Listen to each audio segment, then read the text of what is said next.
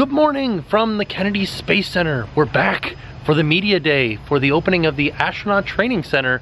Very excited about this one. It's a little experience where you get to kind of get the idea of what astronauts go through before they go up into space. We get to do some training. I'm excited. Let's go check it out. We've made it inside Kennedy Space Center Visitor Complex. You can tell here, there's the external boosters and the external fuel tank.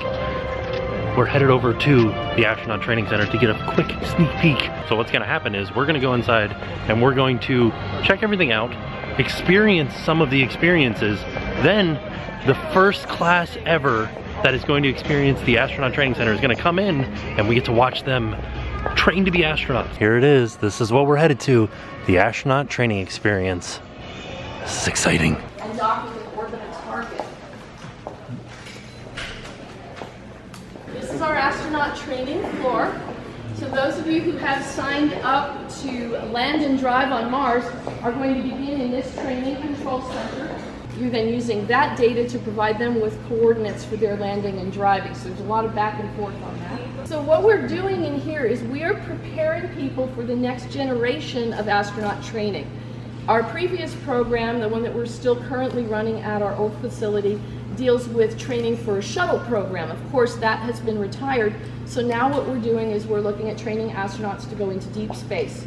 And we're focused here on training you for Mars because we believe that Mars is definitely a goal that NASA's pursuing. For our walk on Mars, we have, again, that virtual reality, 4 different Martian terrains, and you are doing a variety of experiences in those terrains. Then for the microgravity, we're using a frictionless environment. So you sit in one of those hover chairs and actually on a cushion of air lifts you up just enough so that you slide across the floor without any resistance. You're going to use a tether to hook yourself onto the truss because we don't want you to drift off into space. Yes, we're actually later this week going to be opening some of these components. In fact, later on today we've got our first class coming in. We've got a couple of astronauts and selected guests who are going to come in and experience these 3 activities. The full center, and I'll tour you through our Mars Base 1 in a little while, the full center we're scheduled to open in February. We're gonna go drive on Mars first.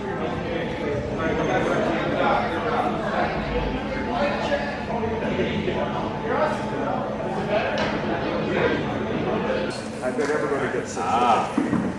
That'll be good. So we want some shaking. I just got out of the simulator and somebody was here directing us what to do, and now we're going to direct them what to do on this screen. So right now they're driving on the surface of Mars. Look, you can see them going over bumps and mountains and everything. I'm gonna experience microgravity. You can kind of see what's happening right there. I've got this camera set up to capture me experiencing it. And what they do is they set you in this chair and then you're on a bed of air and then they give you tasks. Somebody's talking to you through a microphone, like teamwork, and you come in and you have to move different switches, unplug different plugs, and do all kinds of other stuff.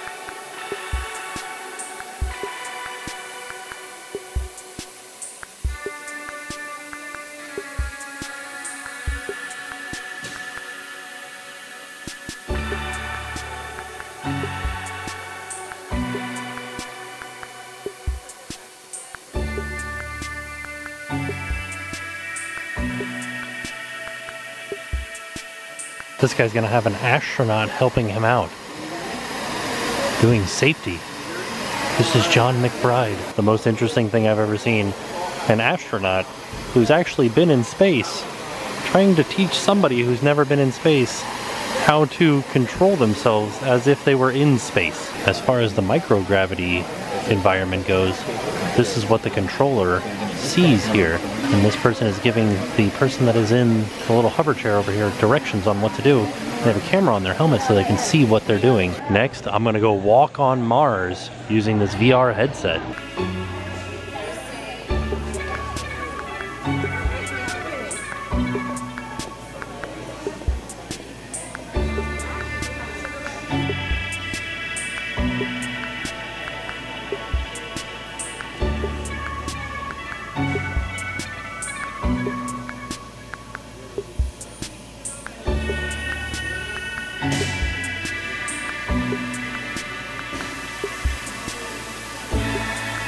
This is what I was seeing when I was in there.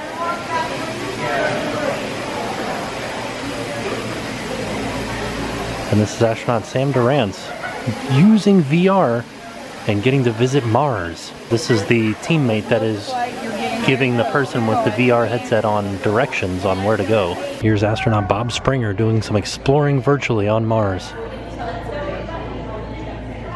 Now we're gonna go into the other side of the building, which is Mars Base 1, which is like a Mars experience. So we're going to Mars, that's what everybody's saying, we're going to Mars. This is actually a 5-hour program, so it's a good full day worth of astronaut training. But in addition to doing this kind of thing, we also wanted to do something that was a little more immersive for those people who want to know what it would be like to go and live and work on Mars.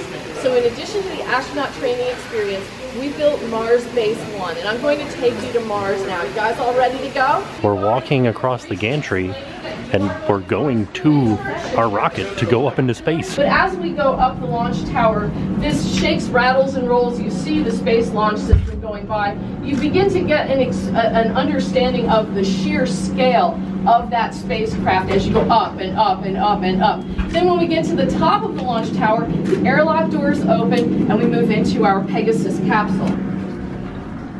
Well, this is exciting.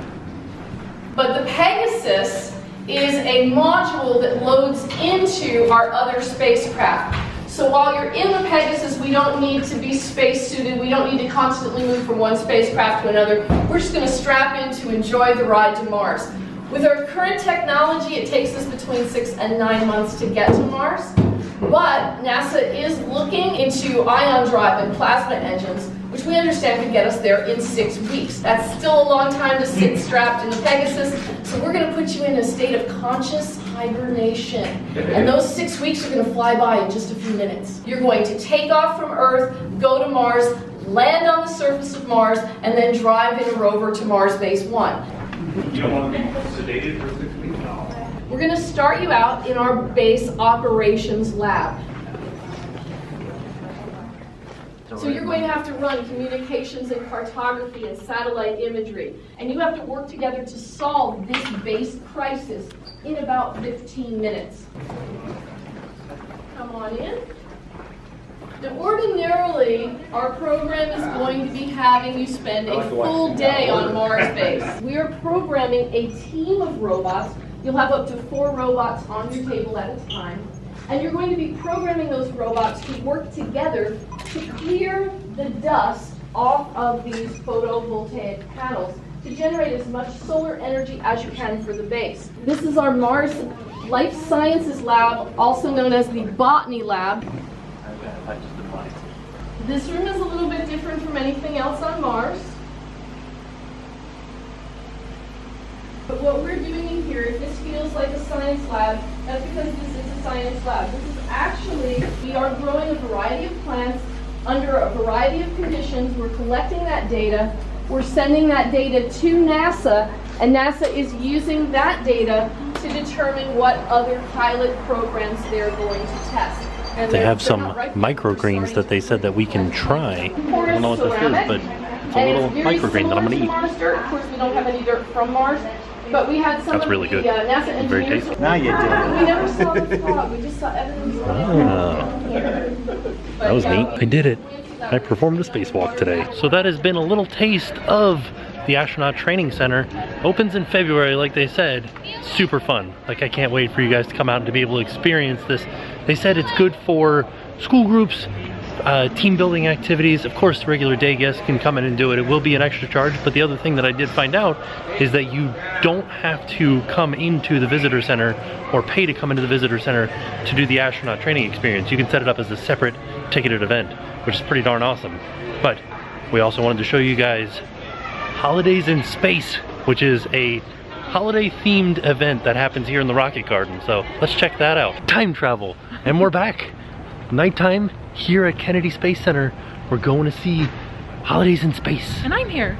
And we also get to, yeah, Jen's here now too. And we also get to see Fighting Gravity, which I'm really excited to see because they are like a dance group and they use blacklight and all kinds of other neat illusions. I'm excited to see all this. Me too. This is Holidays in Space. Look, there's a planet there. It looks like Mars.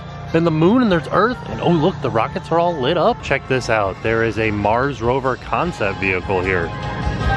Here's the setup for fighting gravity. Look, everybody's got their chairs set up in the lawn over here. And then apparently after the show, if we look to our left, there's gonna be some pyrotechnics that are not actually pyrotechnics. I'm excited to find out what that means.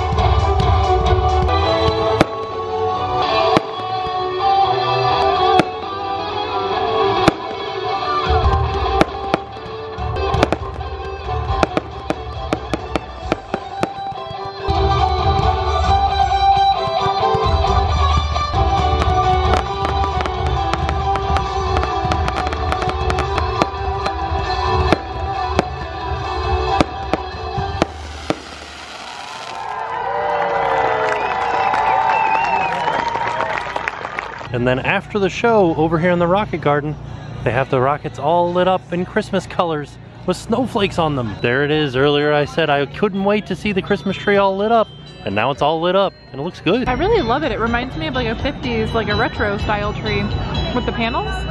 Yeah. Cool. Take a look at the rocket garden, all lit up in all kinds of different Christmas colors. I like this one in the center here that's flashing all kinds of different colors. This is pretty awesome, and I love the picture opportunity here, the photo op. Oh yeah. It's very cute. We found the Fighting Gravity merchandise. This is pretty cool. I think this is the back. Oh, and it glows in the dark. In the dark. That's cool. Yeah, I like that. So there you have it. That was another trip out to Kennedy Space Center. We got to see the astronaut training experience, which was really cool. I wish I had gotten to see it. It looked pretty fun. And then we went back later at night to see Fighting Gravity and a little tiny fireworks show that they tell us wasn't fireworks. What they called it something special. Called it cold pyro. But it was something else. Was that the full name? I think it was like cold pyrotechnics. Oh, like okay. Like a full out name. All right. But it was neat. It was very interesting. I would be interested to see, because they said that when there's no debris, like it just cracks open, and then that is the debris, whatever it cracked open out of. Yeah. So I'd like to see this like fireworks egg. I think that it's, so Disney does something very similar called an air launch, and that's the ones they do off the castle. And those are safe enough to do within range of people. So that's why I think it's the same type of firework that Disney uses. Gotcha, gotcha. Yeah. I don't know, it was cool to see though. And then Fighting Gravity they were really neat. Yeah, I would like to see like how they did that. Like I think I know how they did that kind of, but I'd like to see the whole thing without the illusion. Yeah. Which I know would ruin the illusion. But like, I'm just curious, you know? Yeah. But yeah, it was cool. All in all, fun times. If you guys are around the Kennedy Space Center or in Orlando this holiday season, highly suggest heading out there. One thing we did notice is that you got to bring your own chair. Oh yeah, we didn't have our chairs. Yeah. So we were standing, which was fine because it wasn't like a super long show. Yeah, and then there were bleachers too available, but oh yeah, you had a much more pleasant experience sitting on the lawn chairs. Yeah, it was cool. And then there was this kid next to us that he was really amazed by it. Yeah. So that was cute. Blew his mind. Yeah. So with that being said, we are off and we will see you guys tomorrow. And now it's time to pay the price.